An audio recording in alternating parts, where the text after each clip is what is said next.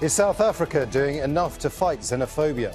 Human Rights Watch accuses police and vigilante groups of routinely targeting foreigners.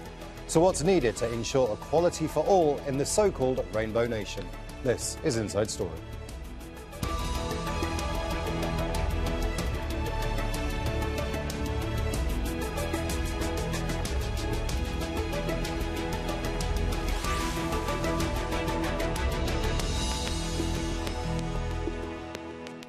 Hello and welcome to the programme. I'm Imran Khan. Routine and lethal violence against foreigners and indifference from the police. Human Rights Watch says migrants in South Africa are facing increasing numbers of attacks a year after the launch of a national plan to tackle xenophobia. The watchdog found many South Asians and migrants from other parts of Africa living in fear. Police often ignore foreigners who report crimes against them. Some face hurdles getting access to lawyers and public services. A year ago, mobs destroyed foreign-owned businesses and homes. Human Rights Watch says at least 18 foreigners were killed and a few of the attackers have been brought to justice. There have been similar attacks over the years. The report was based on interviews with 51 people in a number of provinces. They reported xenophobic attacks not only by South Africans but also by government and law enforcement officers. Foreign-owned businesses are disproportionately targeted in raids by police who consider attacks on foreigners as routine crimes. Foreigners are often blamed for some of South Africa's biggest problems, such as high unemployment rates and crime. The rights group urges South Africa's president to prioritise and fully implement the action plan. It recommends improving social cohesion by forming a task force which includes foreigners.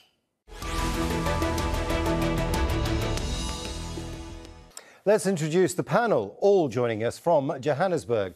Dewa Mavhinga is a Southern Africa director at Human Rights Watch. Fasiha Hassan is a member of the Gauteng Provincial Legislature and also a youth leader. And Mathekga is a political analyst and a columnist. I want to welcome you all. Let me begin with you, Dewa. You're one of the authors of this report. Can you just tell us the main findings? As Human Rights Watch, we have found that xenophobia is a huge challenge in South Africa, particularly because of the failure by the law enforcement agencies to thoroughly investigate and successfully prosecute those who commit xenophobic violence. There is a denialism by the authorities refusing to acknowledge that xenophobia is a challenge and thinking that perhaps criminal acts cannot be classified as xenophobia. These two are not mutually exclusive. And as a result, we have found that many victims have no recourse to justice. And the system that is there in South Africa for refugees and asylum seekers does not allow for them to be fully protected within the territory of South Africa. But Dewa, your sample size seems to be quite small. You spoke to 51 people. We're hearing that 18 of those suffered from violence. Is this just the tip of the iceberg that you think you're reporting? Well, as Human Rights Watch, we have for more than 10 years been investigating xenophobic violence in South Africa. And I want to let you know that it comes in waves. So this is an indicator of what was happening in September last year. But we have been following these issues for many years, including the different waves of violence in different years from 2008, 2015, and also last year, and the attacks on foreign truck drivers. And in all these cases, the patterns are the same of impunity, of no accountability, and of law enforcement agencies not stepping in to ensure that those who commit abuses are punished. So this is part of a documentation that goes on for more than a decade. But as I understand it, Dewa, there is a national action plan in place. Is that not being enforced? It was agreed upon by all the political parties. It's there. Is that not being enforced? Is that the case?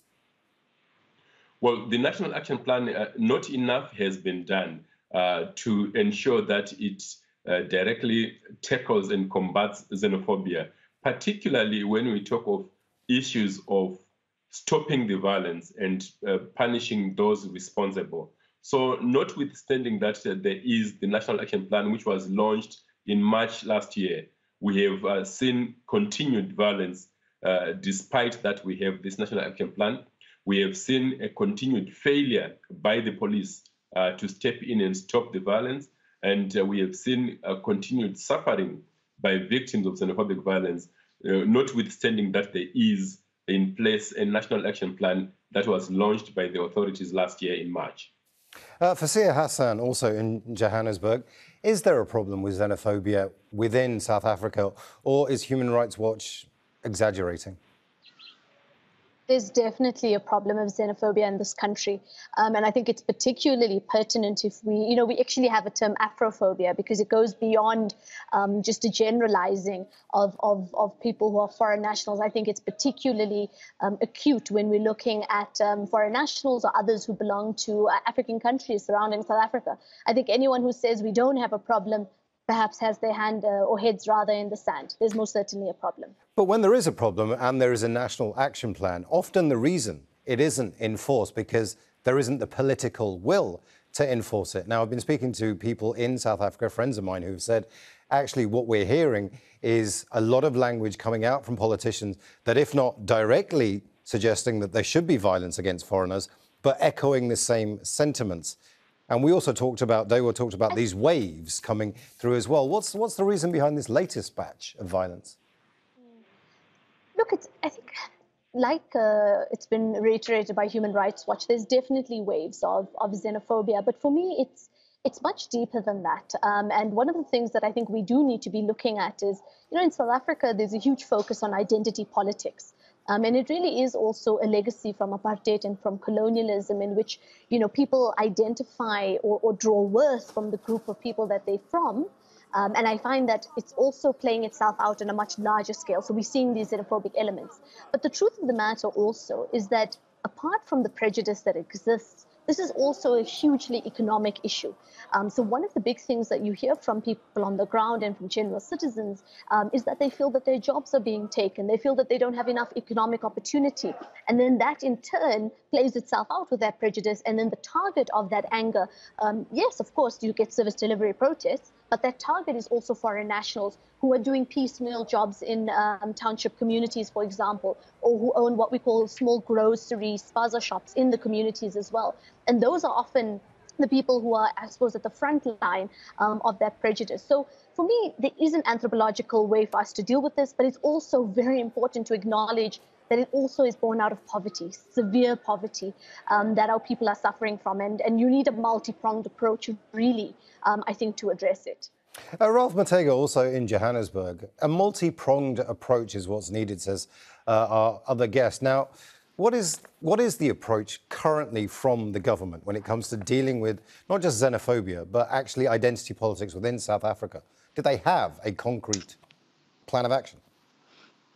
Well, to start with xenophobia, the approach in government at the moment has been denial. I mean, I went through the report, the Human Rights Watch report, and I think that the usefulness of this report, the importance is that it goes deeper into dealing with the question that has concerned us the most, those of us who look into those issues. It is the attitude of state power when it comes to xenophobia. I mean, my colleagues have spoken there about that it is actually a problem, but it looks as if it is not something that is at the center of South Africa's politics. I mean, there seems to be this view in South Africa that you have a hierarchy of importance of issues. The most important thing is the economic challenges of majority of the poor people, and therefore maybe issues around xenophobia, maybe even issues around gender-based violence. Those maybe are seen as a little bit lower on the hierarchy of things. So until we have a holistic approach that seeks to understand how all these things are intertwined. I'll give you a quick example. We are generally a country that is battling with crime. So xenophobia will certainly follow those lines of crime and so forth. So when issues come out, sometimes our politicians tend to say that, look, it has got nothing to do with xenophobia, it's pure crime. And we say sometimes to them that it doesn't have to be purely xenophobia. It has to go alongside some of the challenges that are encountered within the country, but yet it is still xenophobia. So you need a shift of attitude from the get-go. The big problem is denial.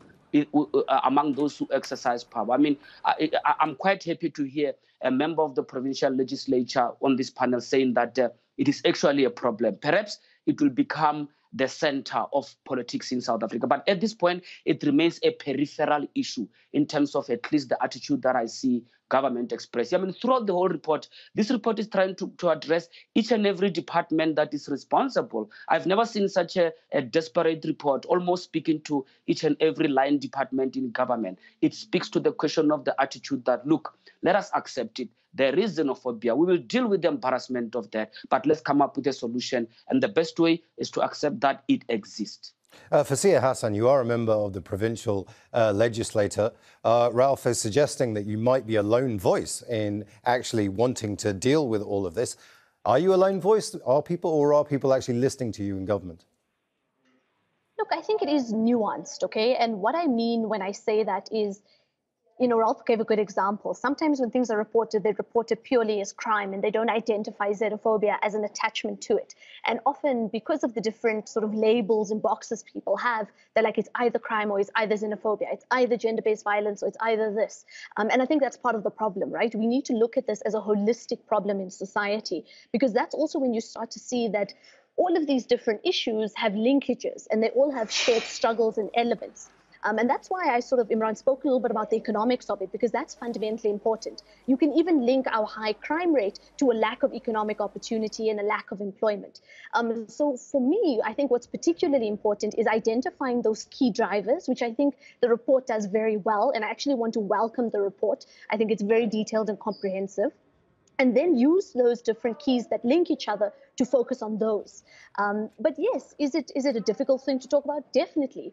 I think it's particularly difficult given the history that we come from, right? I'm a young person in this space, but a lot of the people that we work with were alive during and sort of fought against apartheid. So for them, you know, lifting up the mirror to one's face is always a bit difficult because one never can then identify themselves in a negative position, you know. And that's not to say that people don't care about it. It's to say that I think the approach, and Ralph, as someone else said this, the approach is what needs to change, and the approach is what's particularly important. And that's also, by the way, what the report says. We need to publicly, openly call out xenophobia for what it is.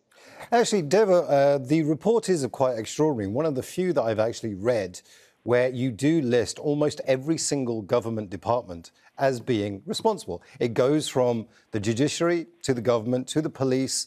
There are quite specific examples that you've given, but you don't have a voice in the government. Is there anybody listening to you? Well, we hope that the authorities in South Africa are listening, and we are reaching out through the media and also setting up meetings to engage directly and present our findings.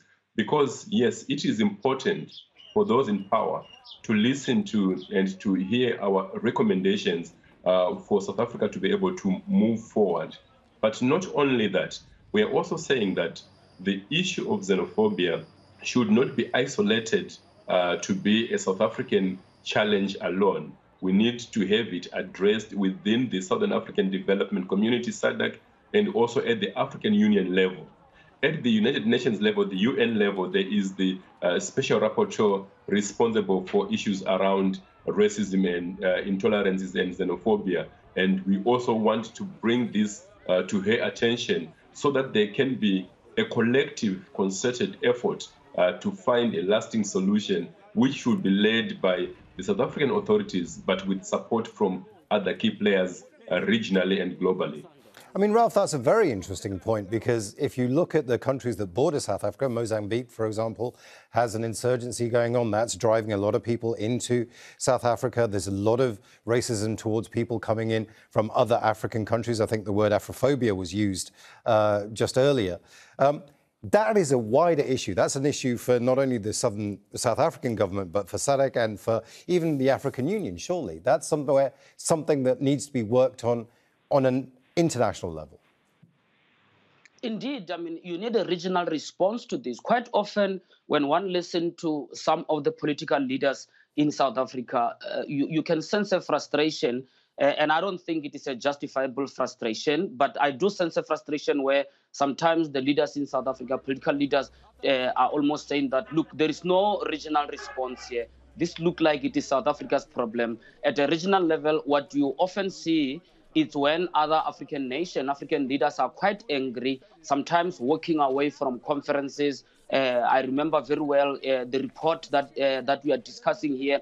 It came after those events last year. I remember very well Paul Kagame, the president of Rwanda, actually saying that he's not coming to Durban because of the problem. There was a conference in South Africa, I remember, that he was not coming because of this xenophobic violence. And my view, actually, I was quite critical, saying that, but President Kagame, it will be better to go and engage South African leadership on this. Walking away does not help. Us against them approach will not help. We need a stronger regional response. But I have to say as well that at a regional level as well, the problem at a regional level is that you have so many issues. I mean, you're correctly pointing to the Mozambique, the Cabo Delgado situation there. We have been talking about the Zimbabwe, the crisis of the opposition in Zimbabwe. Those are some of the issues that seems to be overwhelming the regional leaders. But I think regional leaders need to understand that you don't need to have a hierarchy of problems. Problems are interrelated. A typical citizen will come through various forms of engagement in a day. So it doesn't have to be a clean issue. You don't have to say that I'm starting now to dealing with xenophobia. You just have to make sure that within your policies, there is sensitivity to all of this. There is no opportunity to just wake up and say, today is only gender-based violence. We don't live in societies such as that. We don't live in a lab. We live in a real society. So at the regional level, you need that kind of an approach coming out where leaders are going to undertake to take a regional approach. But I have not seen it at this point, to be honest with you. Fasiha, Hassan, not to defend anybody who is xenophobic, but do you have an understanding of where people might be coming from? Now, this is less about, say, for example, people fleeing war, fleeing political violence within their own countries and coming to South Africa, but there are economic migrants here as well, people who are coming to South Africa, making money, and there are some legitimate concerns, perhaps, that from South Africans that money is going abroad. It's not being reinvested back in the country. Is that an issue for you? I think that's a very big issue. And as much as I have my own personal views on the matter, and I think, yeah, quite rightly, let's separate refugees. And that's a difficulty as a public representative because quite a few South Africans, I'd hazard a guess and say, the majority of the poor economic sort of working class are raising these issues with us. And they're saying exactly that, that there are many sort of economic immigrants. And what are we doing to protect South African interests? And it's a very difficult thing to answer, especially, I think, coming from where we do, the fact that South Africa, our liberation came about, particularly because of what we call the frontline states, Zambia, Zimbabwe, Botswana, those people who really took us in when we were fighting the apartheid state. But it's there. And I think, Imran, in order for us to have a genuine sort of solution-orientated approach, we do need to acknowledge it. And that's why I spoke earlier around that economic element. So for me, when I talk about that multi-pronged approach, I agree fully with the report around better training of police officers, changing the curriculum to include immigration, refugee rights, etc. But in addition to that, we also have to be providing better economic opportunities for our people, because if you don't, it does play itself out in many different ways. And then we're putting in a difficult position because as politicians, your constituency is saying to you, well, we're not looked after, we're really suffering, and yet here's somebody else. So we don't want you to ever get to a point of a he said, she said kind of thing. What we want to do is have a preventative approach and create opportunities for people on the ground. And even today, we were having discussions around regulation of small businesses so that we can, where a South African has the relevant skill, they can be prioritized. But that's not to say that we're going to take a xenophobic approach. And I think that's why we have to be honest in what we're calling out as xenophobia, but at the same time, also provide those opportunities. But it's a very difficult balance to strike. And it's something I'm learning, in office very quickly, that it's not yes or no or right or wrong. As is often the case, actually. Dewa Mavhinga, in your research, did you notice a difference in people's attitudes towards people who were refugees and people who were coming into the country as economic migrants and opening up businesses? Or was there the xenophobia was there simply to any foreigner? Well, what we noticed was that, especially in the informal settlements, for example, around Durban and around Gauteng, Diepsloot, in those areas, targets for xenophobic violence and sentiments have been to the poorest of the poor amongst the asylum seekers, those who we have got small spaza shops in the townships. And the biggest problem was vulnerability or the lack of protection, for example, from the police. In Durban, there is an informal settlement called Benwood, where the police told us that they will not go in there when it is night, between 6 p.m. and 6 a.m., primarily because they too are afraid that they don't have enough security, so they will not police that settlement. The best or the only thing would be for those affected by xenophobia to come out. But and so for the most part, it's a class issue. The well-off, the economic migrants with the higher-end jobs, executives have not been as targeted, and they perhaps live in secure places. But what we have also noticed is that the attitudes from law enforcement is somewhat similar when dealing with migrants, and we are now receiving reports of how the economic migrants who may be lawfully, legally working with all the documentation are increasingly finding it difficult to navigate within the legal framework because of xenophobic sentiment and attitude from the law enforcement authorities. But when it comes to violence, to attacks, to the looting and destruction of property, is predominantly in the informal settlements, targeting the poorest of the poor. Ralph, there is a hardening of attitudes from the South African government. This is not the first time they've been criticised for anything. I mean, let's take, like you said earlier, they've been criticised for gender-based violence, for mismanagement of the economy, now for xenophobia. It seems to me that there is just a fatigue from the South African government that suggests that they're not going to do anything about this because A, they can't, and B, it's just yet another report that they're reading and they're just going to put it in another drawer and try and deal with the problems of the day rather than the long-term problems. Indeed, there is fatigue. I mean, you listen to people in the Home Affairs, you ask them about the immigration policy, what policy do we need to have in place. Most often you can see they will quickly point out to borders that are being overwhelmed. You speak to people in the health sector, they will point to some of those things. Again, we also need to acknowledge that in most cases, the most vulnerable are the ones that are usually used as a scapegoat to explain some of the challenges. It cannot be, for example, that the reason why the health system is having trouble in South Africa is because of people who are coming from outside South Africa. There is a class issue of saying that those that are poor, downtrodden, are the ones that are going to be